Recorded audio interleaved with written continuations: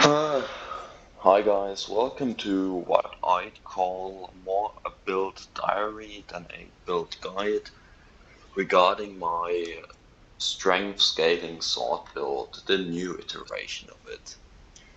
I've done some testing and I've figured out that it's not required to actually go for 50 plus strength on a sword build, but you can rather scale a bit more into constitution to improve your defenses. If you've seen the videos where I compare three different builds, which is one build with 53 constitution, one with 35, one with 25, you'll know roughly how they compare. Like a 53 constitution build took 2.5 minutes to do the peak fight, whereas this current iteration takes roughly 2 minutes. It's not really a big difference. At the same time, you do not need the defenses 53 constitution provides. Now, as for improvements I'd make on this build, first of all, I would drop replenished chi and blood. Currently with a 25 con setup, we have 21,000 HP, and that's completely overkill. If you reset your points and then spec into purely Constitution, which is the alternative version of this build, you have 27k life. And Replenished Chi and Blood purely provides HP, it does not provide defenses. As such, I would drop this node. It's 30 achievement points, and as such, you could easily drop it. Now, you can see the advantage of this current build in that we can freely distribute these 10 points we have. If you feel your damage is lacking, spec into more strength. If you feel your survivability is lacking, spec into more constitution. Regarding our weapon setup, it's the usual sword build, which is a Xuan Yuan, an immovable mountain, and an imperial seal. Very classic setup, always works, especially Xuan Yuan with its 64.3% damage multiplier. Someone may ask, why is it not 60% or 72.8%?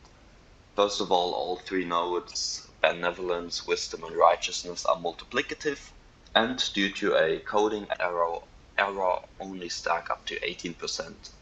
So it's 18% and you get that modifier 3 times, so 1.18 to the power of 3, 1.643. Now regarding the starting traits, if I'm smart enough, I'll put up a list of which ones you should go for when starting this character. As like I said, you can drop replenishing chi and blood and then pick something else instead.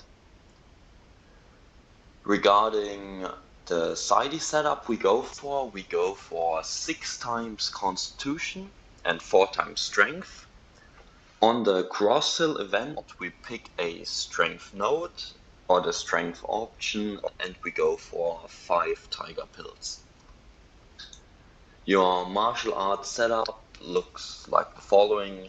You can, if you want to, replace 9 provinces with a different manual, but this is my preferred setup. Your main damaging move is Infinity Sword, followed by Nameless Sword. Illusion Sword and Dragon Sword are also good alternatives, and People's Palm is here to fill up the ranks and to provide some more resistances.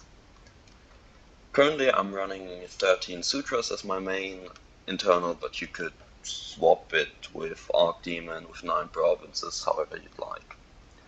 As for which manuals you obtain via steal, so via transfer and the homestead, or which ones you obtain in-game, you transfer People's Palm, Archdemon, Soul Eating Skill, Illusion Sword, and Dragon Sword.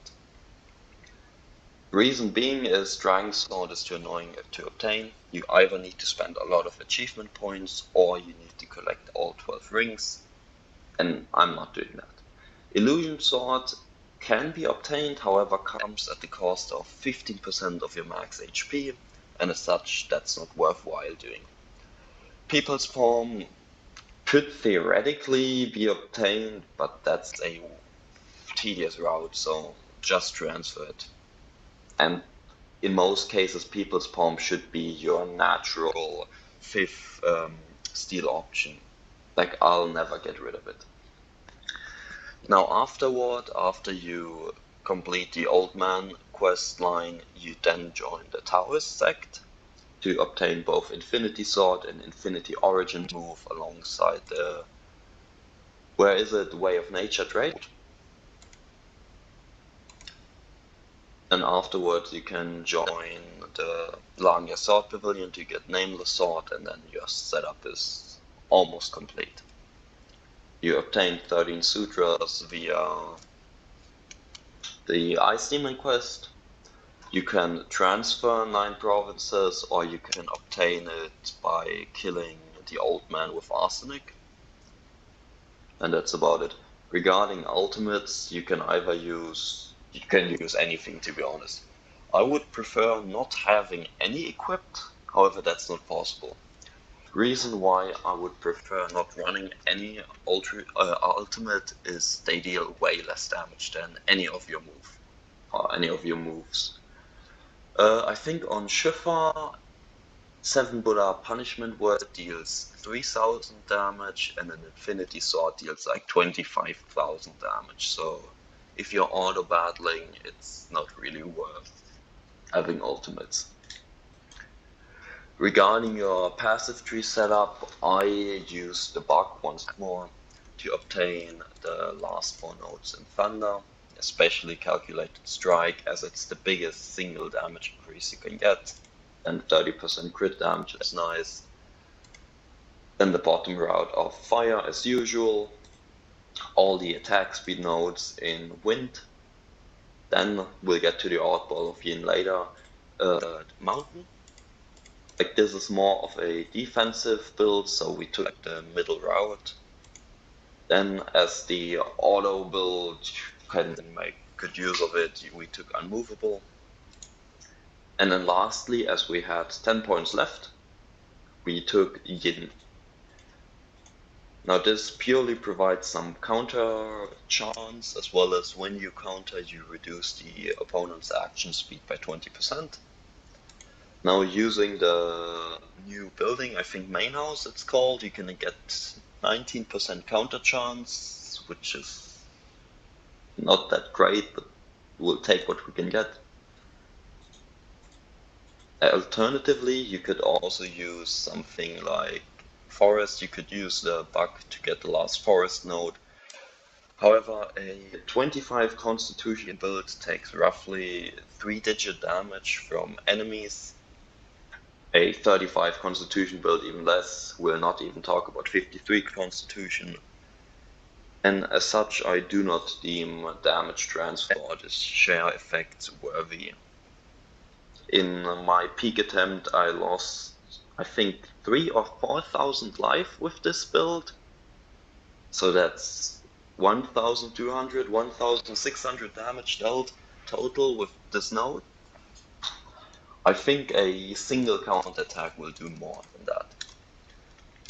But if you find some other nodes that are worthwhile to take, you can easily drop this setup. You could take some more accuracy right here, but we are kinda capped.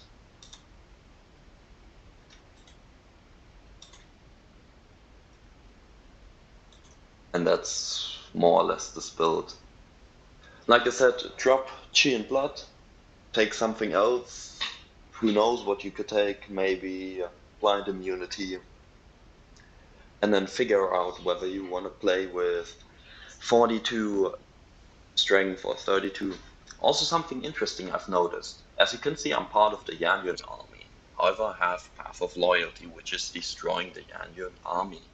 And if you look at my relation tab, they are completely killed. So why am I still part of the Yanyuan army when the Yanyuan army no longer exists? Who knows? Alright, obligatory.